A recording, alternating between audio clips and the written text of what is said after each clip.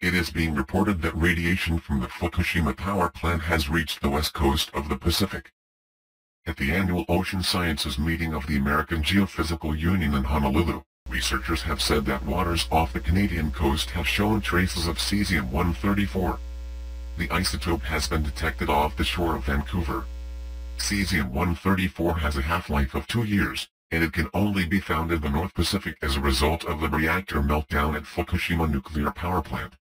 It is the detection of this isotope that indicates the presence of radiation from Japan's nuclear disaster. U.S. beaches have also been tested for signs of the Fukushima radiation, but official test results have shown that the radiation has yet to reach the U.S. coast. On March 11 of 2011, nuclear reactors at the Fukushima Daiichi power plant underwent a meltdown, releasing harmful radiation into the atmosphere and into the ocean waters. An earthquake unleashed a massive tsunami, which caused a catastrophic failure of the cooling systems at the nuclear power plants, leading to a full reactor meltdown, the worst possible disaster for a nuclear power plant.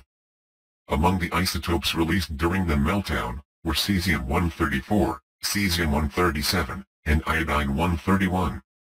Cesium-137 has a half-life of 30 years, and it is already found in the environment as a result of nuclear weapons tests conducted in past decades.